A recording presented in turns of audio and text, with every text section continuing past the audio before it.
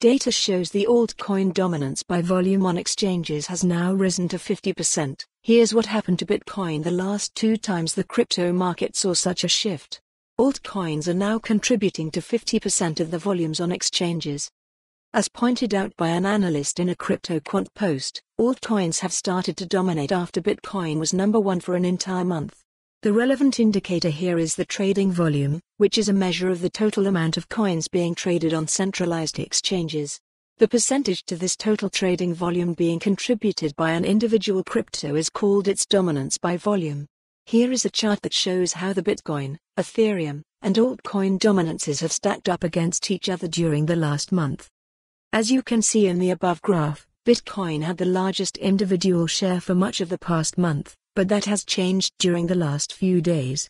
BTC's dominance of the trading volume dropping off has given more room to the altcoins, who now contribute to around 50% of the volumes on exchanges.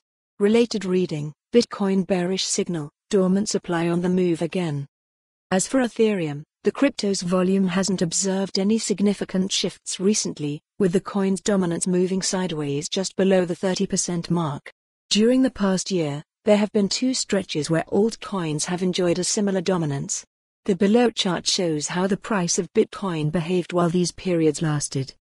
From the graph, it's apparent that the first of these altcoin dominated. Follow the URL for the full article. For more on this story, visit the news article link.